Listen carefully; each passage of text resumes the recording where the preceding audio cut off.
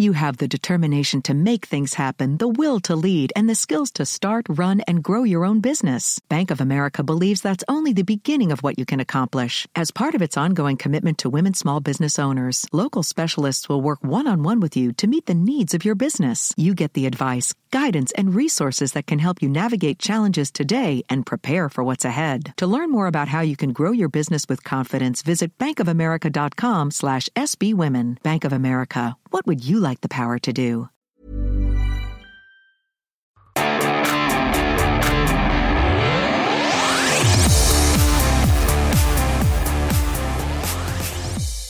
Hey Eagles fans, this is Mike Kaye from NJ Advanced Media, and welcome to the No Huddle Show podcast, where we discuss anything and everything Philadelphia Eagles.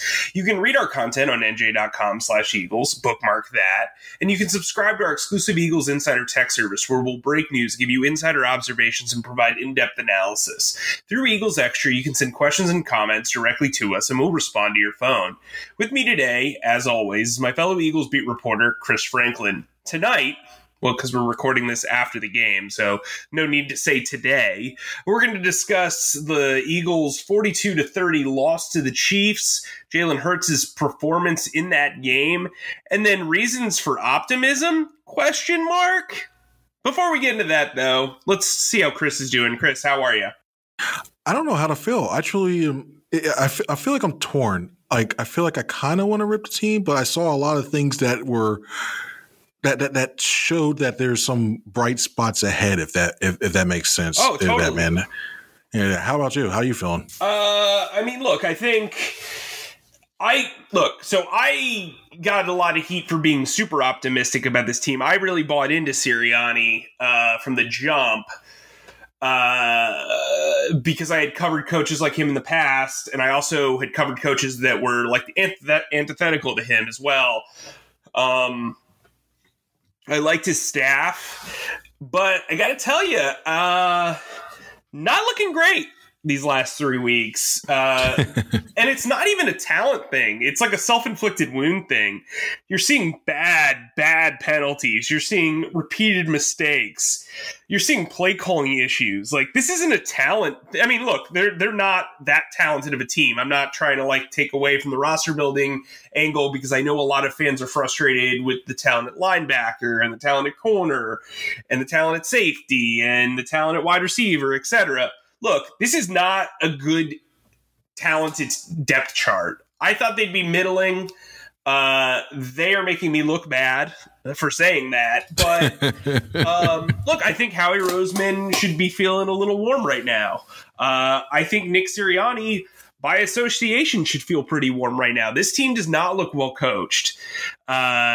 It's weird. Like, week one was like a mirage, right? It seemed like week one was the exception and not the rule. And look, I wrote this last week. This is a 4-game stretch where we're going to learn a lot about Nick Sirianni, his coaching staff, and his roster. I feel like we learned a lot about them today, and not a lot of great things. I mean, there's stuff to take away that we'll get into later from an optimistic standpoint, but I think from a negative standpoint, these penalties don't seem like they're going away anytime soon. His use of veteran players, it just seems like a lot of veterans on this team are just here. I'm not going to say hey, they're just collecting a paycheck, because some of them are working really hard. They're just not being productive. And, I thought the Eagles had an easy out at the end of the Doug Peterson era. They could have come out and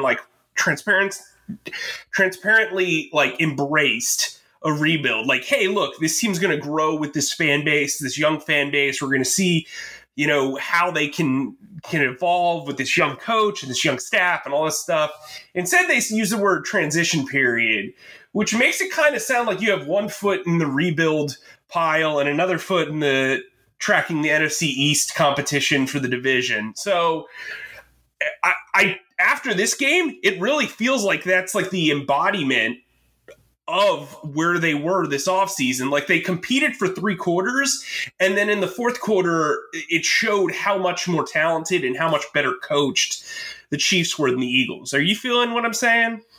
Well, I thought they should have just gone out to. I agree with you. I thought they should have just flat out gone into a full-fledged rebuild. I mean, they had the assets. They had a lot of young guys in positions that were going to be critical, starting with the quarterback, playing at wide receiver. They had a lot of guys that were on this team that they were going to have to rely on. So they just should have just said, not put all this pressure on them and just gone, hey, you know what? We're going to let these guys figure their way out. We have a young coach. We're excited about what we could potentially build. Let's go from here. But instead, it looks like they got caught up on, oh, you know what? Maybe we should go ahead and chase it. I don't know if it was something where they felt like they had to get more merchandise sales or what have you. But when you look at signings like Ryan Kerrigan, when you look at some of these other guys that were added on there, the Eric Wilsons and other stuff, like they were trying to build right now and thinking, oh, we can quickly get this turned around. Yeah, it's the NFL. Everybody else gets things turned around quickly. And that's not the case with this team. And even if you compare them to other teams in this division, save for the Giants, I don't think they really compete that well. And this division is not going to have two teams that come out of there for a wild card spot. So it didn't make sense to try to push for that anyway. I thought it should have been more about making sure these players get right for the future. And I put the way this team's built there's no way to put it. It's squarely on general manager Howie Roseman and how he went about doing this. And I don't know if he got the edict from Jeffrey Lurie saying they have to go for it each and every year. I think that hurts them in the long run because you have to build a strong foundation. This foundation right now is down, but there's also some cracks to it too. So they have to fight. I still understand the complete way that they were trying to build this team going into the season. Yeah, and I think you bring up Howie Roseman, and I think it's important because I've been somebody who has defended him in a rational way. Like I believe me, there are clear issues here with this roster building, but I do wonder if as you brought up, there's like this large looming cloud of Jeffrey Lurie who just constantly wants a winner. And so you're constantly kicking the can down the road. I'm not trying to pass off blame on the owner. Look, Howie Roseman, based on the first month of the season, has done a horrible job. Based on the first month of the season. If we're looking at just this season right now, and people are fair to criticize what he's done the last 2 years. Definitely has earned that criticism. But right now, this seems to be like an all-encompassing failure. I mean, like, for real, Nick Sirianni deserves a lot of blame for the failures so far. Jonathan Gannon's been outcoached like exponentially over the past 2 weeks after we kind of built him up pretty heavily. Like I'm kind of like thrown off, and not to like toot my own horn, but I'm rarely like completely surprised or off by what happens, right? Like that's not, I typically feel like I have a good feel of that because I've been around some really bad teams with the Jaguars. I don't think this is a really bad team. I still think this is a middling team. I still think they win 6 to 7 to 8 games because of the second half of their schedule. Do I think they're going to make the playoffs? Absolutely not. Do I think Howie Roseman's going to come out of this smelling like roses? Absolutely not. Do I think Nick Sirianni can turn this around, this narrative around him around? Absolutely. And so having said that, let's talk about the most positive performance of this game. Before we kind of get into the negative, I want to talk, or more of the negative, I want to talk about Jalen Hurts because Nick Sirianni, whether he was like just being hyperbolic or what, said that today's performance by Jalen Hurts was one of the best quarterback performances he's ever seen. He said that this was the best that he's seen of him in a game or in practice. And I agree. I thought he played extremely efficient football. I thought he did a lot of really good to great things at times. He had a bit of bad luck with penalty issues. There were some miscues here and there, but for the most part, I thought Jalen Hurts bounced back in a tremendous way from the Dallas loss. What was your take on his performance? Well, see, this is where I want to go the opposite way. You say where everything is whole and thing was an all-encompassing failure, because I think you're allowing Jalen Hurts to grow, and I think we're seeing that right before our eyes. I thought he played frankly, his best game of the season.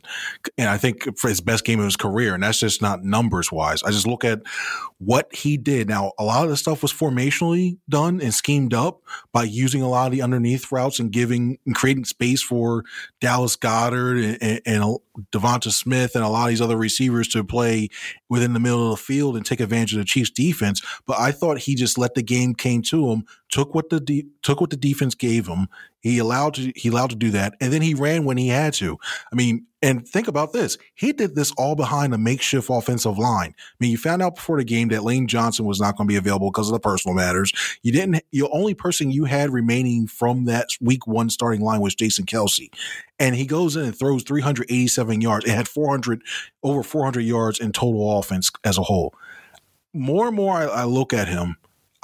I know I've used Russell Wilson in the past, but I see a little Kyler Murray in him too. And they're pretty much since like only a couple of years of removed from each other from the draft. But I look at Kyler Murray, I look at him, and I see this is what this offense can become, and you have to continue to build around him. He's making some good decisions, though. And I say that with the caveat of I wish he would throw the ball away, or not throw the ball away, because that's the reason I'm bringing this up. I wish he would run the ball more when his RPOs take a little bit longer to develop, because some of those penalties for an ineligible man downfield are based off of the timing, and he's still throwing after that. So I don't like that. But I think overall, when you look at what he's doing now, if you see the growth that he's had over this season from the beginning of training camp, you look at the growth that he's giving you, and you look at the ball he's throwing is looking a little bit more accurate as well too. I think you have something that you could build upon here if the Eagles give Hurts some time.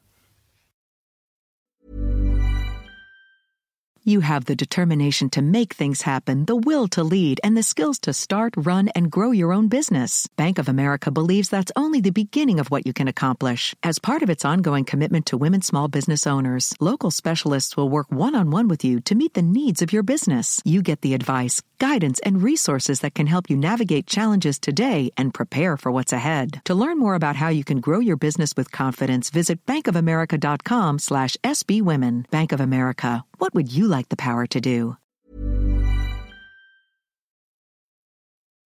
I've been impressed by Jalen Hurts, the person and the player this week. And I think that matching those two elements together is really important for the remainder of the season. Who's to say that he's going to be a great franchise quarterback, or if he's even going to be a franchise quarterback?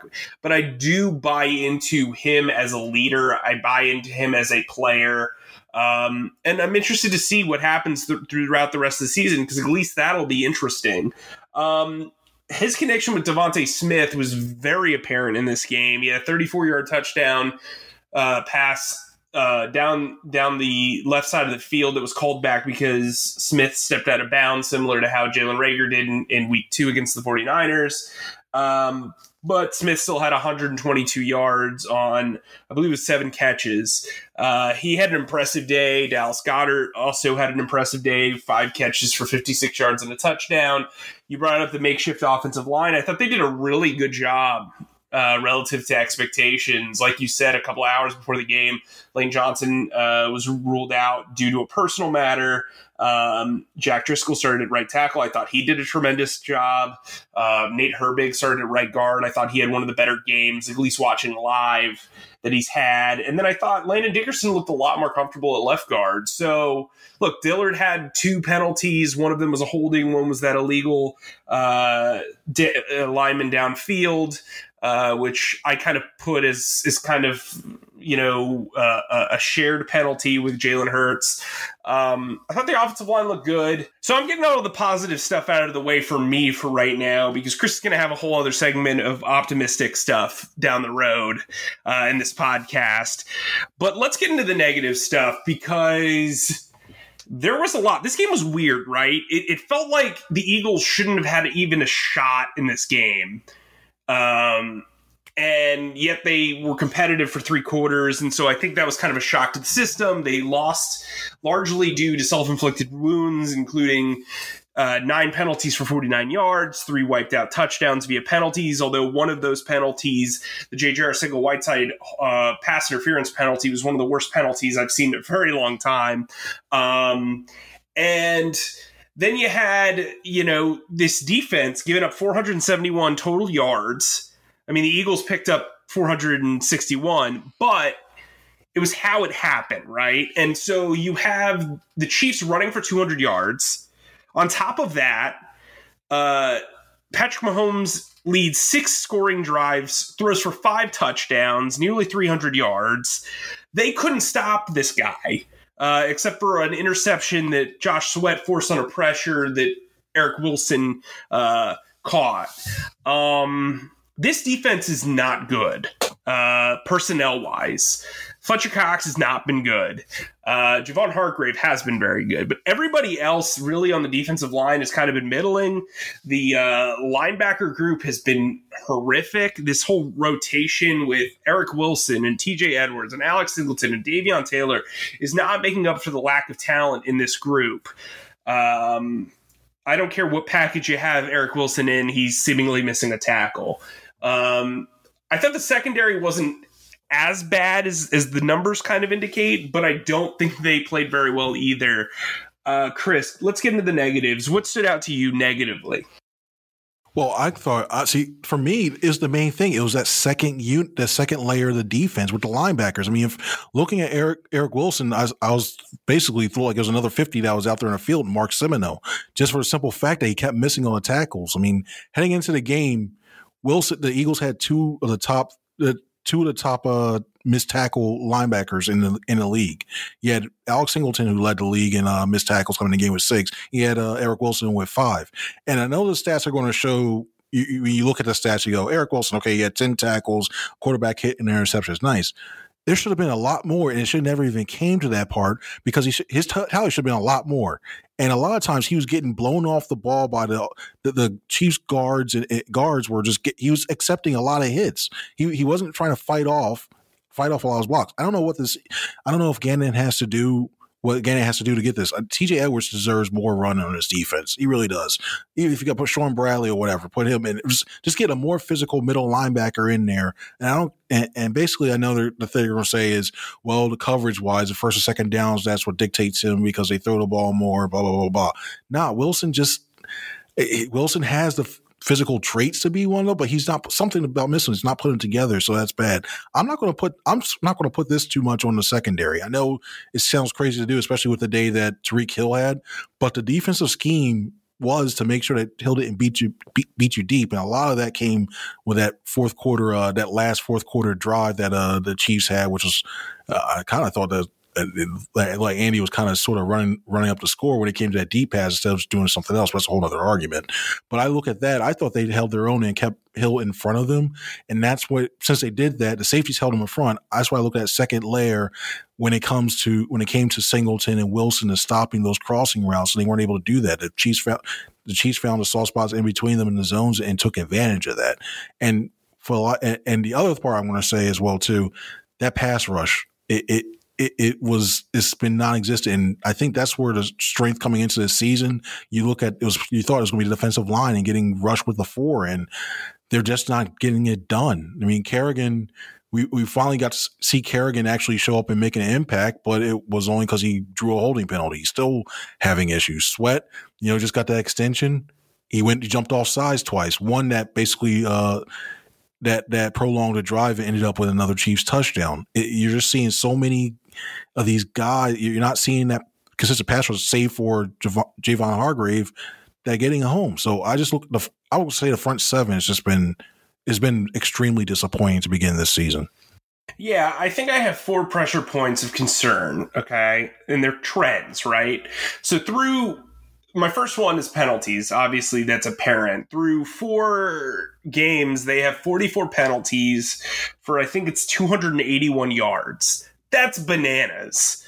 They've had, I think, 4 touchdowns wiped out. It's just like, it's bad. Like, it's sloppy football. It's a lot of pre-snap penalties that they talk about week after week. And they're not changing. The second thing is this run defense. Man, they cannot stop the run. They've given up 360 yards rushing yards over the past 2 weeks. Like, that's really bad. I mean, they're giving up a lot of passing yards, but when you constantly preach that stopping the run is your first motivation on defense, man, that's bad. I'm not saying that these opposing offenses aren't great and aren't taking advantage of the looks they're getting. But man, they're giving up a lot of passing yards and a lot of rushing yards. It's not just like they're daring them to run and the opposing passing game isn't taking flight. It's just a bunch of empty rushing yards. No, this is a multiplicity sort of issue. And then on the opposite side, the run offense, it's like a side dish. Like, you know, when you go to like Boston Market and you're like, let me get the green beans. Like, that's what the running game is right now. Jeez. You know what I mean? Like, the passing game is the chicken and the mac and cheese and the stuffing and whatever else you get at Boston Market. And the running game are the peas, like the green beans. Like, that's what it is.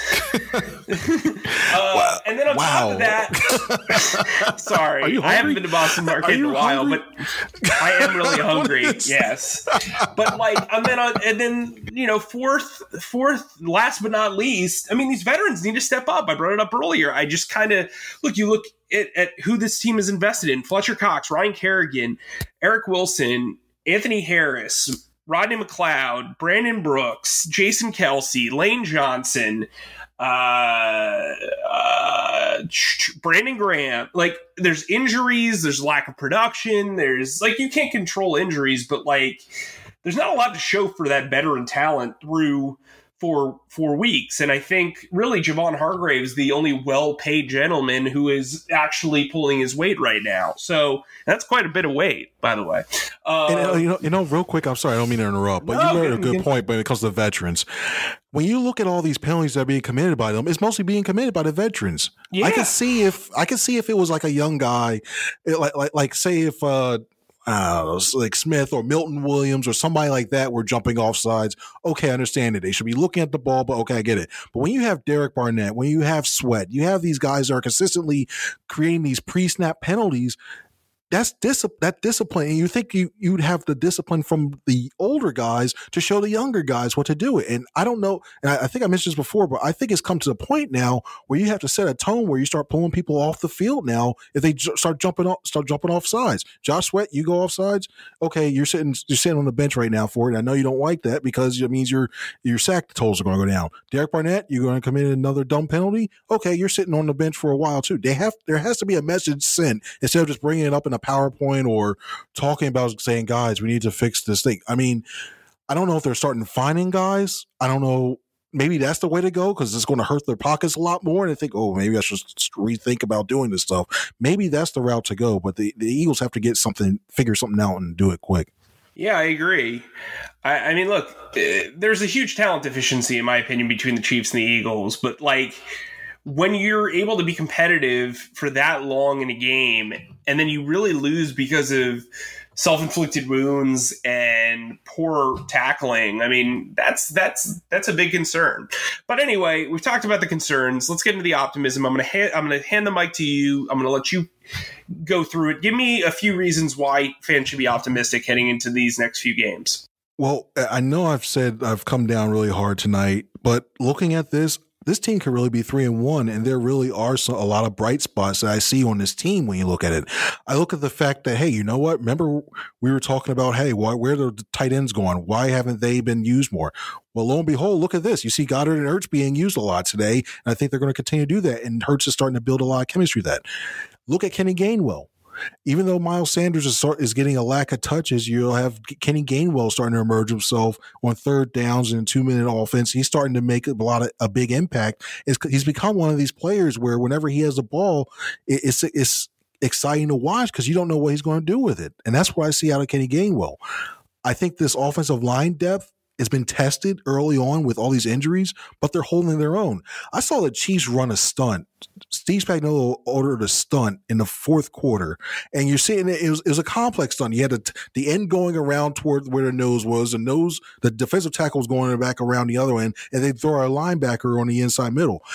Herbig and Driscoll and Kelsey, even though he's the old guy of the group, old for 30-something because I'm older than him, but that makes it worse. But you see the young guys pick up that stunt, and they held their own, and he did a good job. So I think that's another thing. You got to credit Jeff Stoutland for getting them ready, but these young guys have the potential to do a lot of good things. And you look at these things and you see it, and you see this could potentially they can turn things around. Like I said earlier, they could easily be 3-1, and it could have been 3-1 heading to Carolina, and everybody's like the city is going crazy now, calling Nick Sirianni possibly the next Andy Reid, blah blah blah blah blah, and all that stuff. But now they're 1-3. It's all because of self-inflicted stuff. And if they really truly do get things cleaned up, if the captains enforce this and make sure that they don't commit as many penalties, as they make sure that they're focused and disciplined, if they fix these things up, they can salvage this season. I think I had them going with 7 wins coming in this year. I still think they get 7 wins, but it's going to be one of those things where they can build upon it and actually look like a team that could be dangerous in 2022, 2023 if they continue to get better as this season goes along. And I think that all starts with Jalen Hurts, and I'm really excited about what he's doing. Yeah, I mean, I think there's a lot of positives to take away from what Jalen did today. But again, you look at this and look, they're going to play the Carolina Panthers, who had their first loss of the season against Dallas. I think that's a winnable game. I think they win that game. I do too. I do too. I'm going to say it right now too. I do. Like, it's a must win in my opinion. But do you think there's given that the season that they're currently have to go right now with, given that with all the young guys and everything else, do you feel like they have must win games now?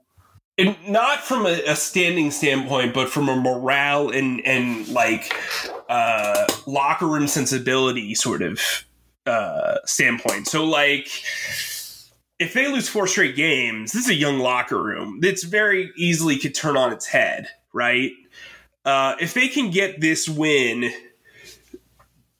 you're looking at a situation where, okay, you learn from your mistakes. You had a solid performance against a really solid defense, an okay offense in a winnable game. You want a game that you could win. And I think that's how you kind of build momentum in this league, especially when you're a young team, like winning the games that you're supposed to win, right? Like, I don't think anybody thought that they were going to beat the Chiefs. None of us picked Dallas. I mean, for the past 2 weeks, all of the NJ.com writers have picked the Cowboys and the Chiefs. Nobody really expected them to beat either one of those teams. San Francisco, we were kind of split on. I thought they should beat San Francisco, but the last 2 games, they got beat by better teams, like significantly better teams, in my opinion. Carolina's not a significantly better team. They've had a relatively easy month to start off with. I think the Eagles can beat them. And that's kind of where my head's at. If they can beat them, then they can take that momentum into facing Tampa, who I don't think they will beat. Again, another team that I don't think they can beat. But if they play them competitively, that builds some momentum. They could potentially beat the Raiders. We'll see. And then they head into a second half where I think the Broncos are a bit of a paper tiger. The Lions are horrible. Most of the division's bad.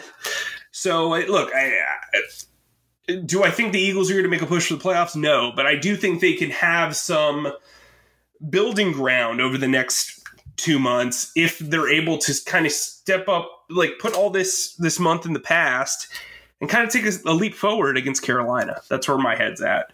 So for your closing thoughts, Chris, tell me what your biggest takeaway from this game was. Positive, negative, for the future, for the past. Give me something that's tangible. My biggest takeaway is I'm really concerned about the red zone offense. I still am concerned about the red zone play calling, especially when it comes to the end of the first half, because we saw what happened against the end of the end of the first half of the 49ers game when it came to that Philly special play and what happened with that debacle.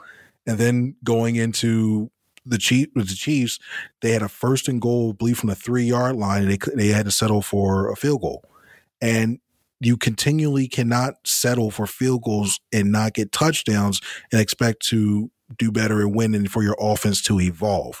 So I really want to see how Sirianni gets better as an offensive play caller in the red zone, because I think it personally is part of the personnel. I think you look at these receivers aren't the tallest, and not any quarterbacks are the tallest. I know you have Ertz and Goddard; they're a little bit bigger as well too. But we know what Arcega-Whiteside is now. You can't really truly rely on them. And then you have guys that are around 6'1", 6'2", or less. And it's tough to see that when you have that compact space with all those bodies around there in that short space trying to get open, and the windows are tighter.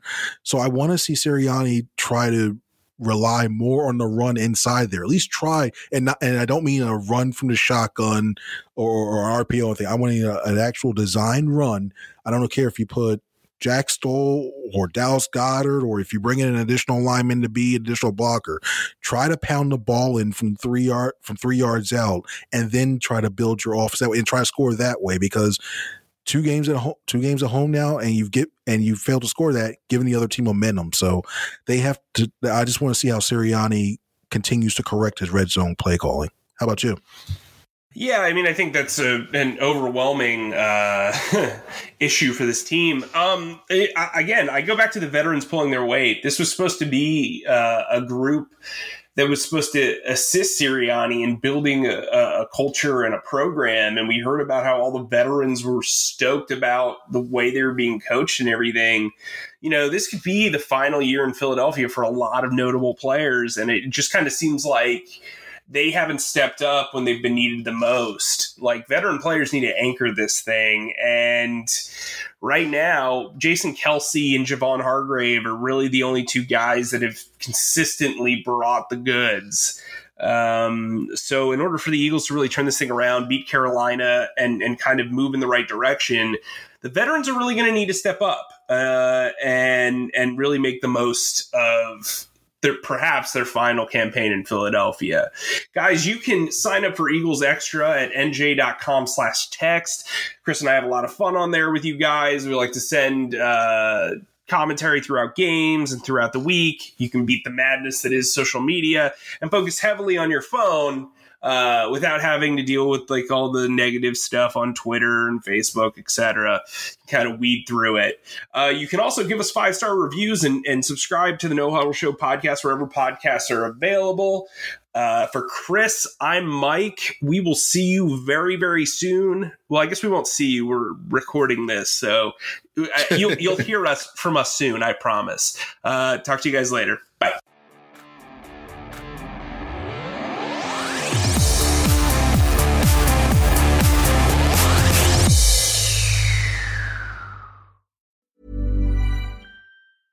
You have the determination to make things happen, the will to lead, and the skills to start, run, and grow your own business. Bank of America believes that's only the beginning of what you can accomplish. As part of its ongoing commitment to women small business owners, local specialists will work one-on-one with you to meet the needs of your business. You get the advice, guidance, and resources that can help you navigate challenges today and prepare for what's ahead. To learn more about how you can grow your business with confidence, visit bankofamerica.com/SBWomen. Bank of America. What would you like the power to do?